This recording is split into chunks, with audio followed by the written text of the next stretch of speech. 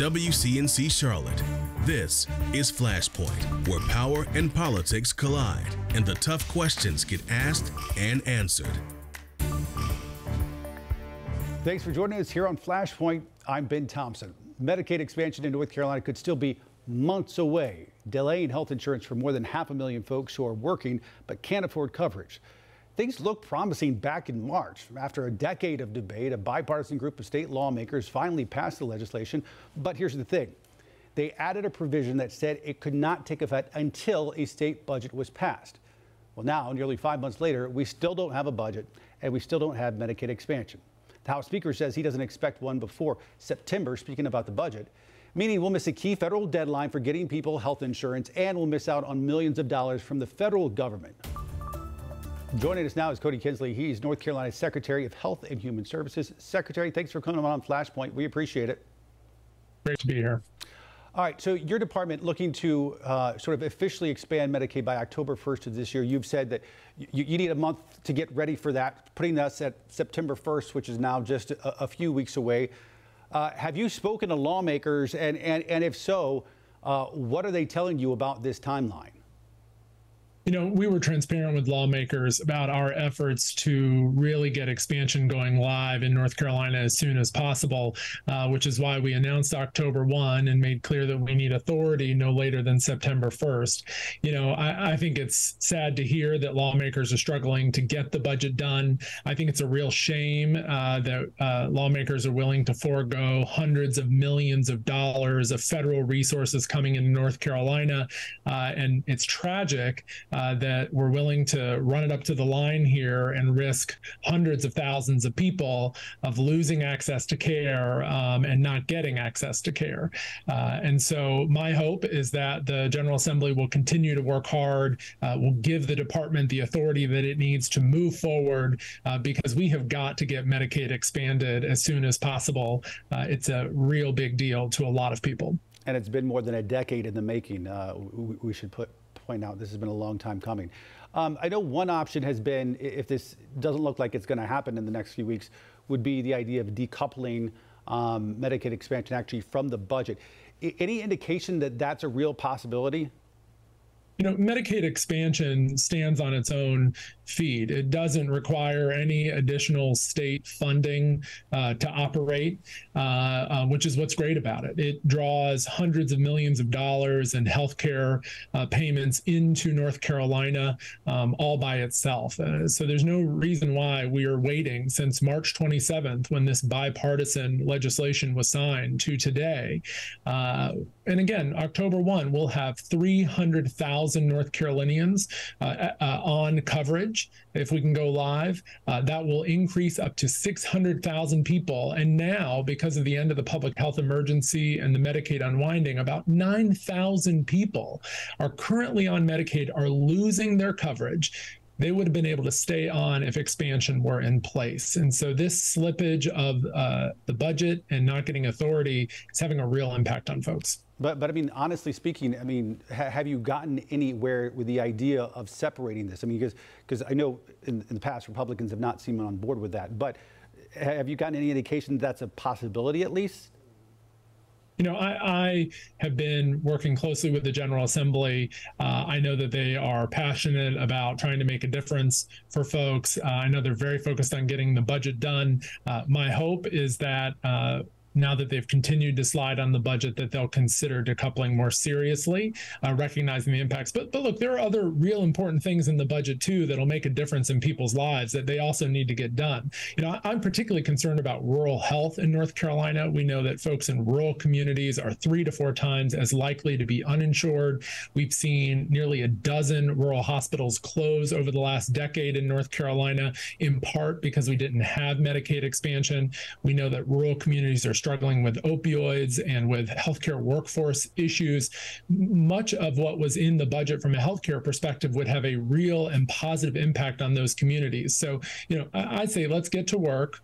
Let's get authority for expansion clear so we can move forward here, and let's get this budget done and invest in North Carolina. Folks need it. You touched on it, but okay, say we miss the October 1st deadline, then explain what we miss out on at that point and what it means for your timeline moving forward. So if we miss the September 1 authority moment, is likely, depending on how far we slide, that we may need to go live December 1, but it could be well into 2024.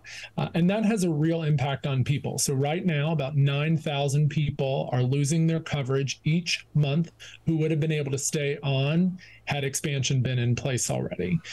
Also, we have about 300,000 people that are in a lesser benefit in Medicaid who we will be able to automatically move into a full benefit on the date we go live. So those are folks that whether you've lost coverage or you don't get coverage, that means you can't see the doctor. You can't get your blood pressure medications covered. You can't get your insulin covered, your chronic diseases under control. These people need that care. It's important to them. It's important to their families. It's also particularly important to our small businesses in rural communities. Think about the small businesses that make our rural towns in North Carolina so vibrant and exciting, where many of us live and love to travel and visit. These small business owners can't afford health insurance for their employees. 80% of people who will benefit from expansion are in working families. This is a huge investment in rural communities and in working families. While I have you, I want to ask you about COVID as kids go back to the classroom this fall. How is your office treating this? Is it now treating it like it would any other common, issue out there, like the flu or anything like that? Or are you still treating this as a different sort of game? COVID is a disease that is here with us and will continue to have case numbers rise and fall, much like RSV and flu and other respiratory illnesses. We are seeing a period of time right now where viral transmission is increasing over the last several weeks, much like we have had other summer surges. First and foremost, our most powerful tool to prevent illness is vaccination. And so folks should be up to date on their vaccines, have tests available to you. At-home rapid tests are a quick way for you to know if your sniffles are COVID or something else, so you can keep yourself away from others, keep yourself healthy. And also, I want folks to know that treatment is widely available now. And so ask your healthcare provider about whether treatment is right for you.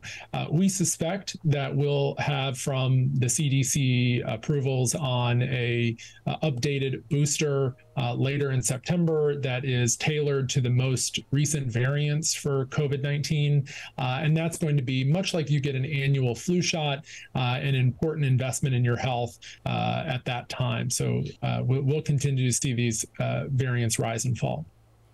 Finally, this week, the FDA changing guidelines to allow men who have sex with other men to donate blood. This has been a controversial topic now for decades. A lot of gay men not able to donate blood. As a gay man yourself, this is something personal for you. And this week you actually went ahead and you gave blood. Explain to us why this doesn't make just smart sense, but it also is helping out a lot of these organizations that have struggled with blood donations over the years. This change in policy is a long time coming, and I'm happy. I take a lot of pride in having played a small part in getting the policy to be changed, and then a small part in rolling up my own sleeve and donating blood. It's a win-win-win. It's a win because this behavior-based risk assessment, as opposed to identity-based risk assessment, is a smarter way for us to protect the blood supply. It also is a win because it allows us to have a more robust blood supply. More donors like myself can come forward, roll up their sleeve, and give blood, because there's no substitute for blood. People that have chronic diseases or people that are in tragic accidents, they need blood, and there is no replacement to save their lives. And then it's a win also because it invites more folks to the table of charity and contribution and the ability to give back. So I'm glad that we have done this, and I want to invite everyone to reconsider your eligibility, roll up your sleeve. You can give blood every 8 weeks. Join me in saving a life. All right. Secretary of Health and Human Services for the state of North Carolina, Kody Kinsley. Secretary, thanks for coming on. We appreciate it. Great to be here. Take care. All right. Take care. More Flashpoint after this.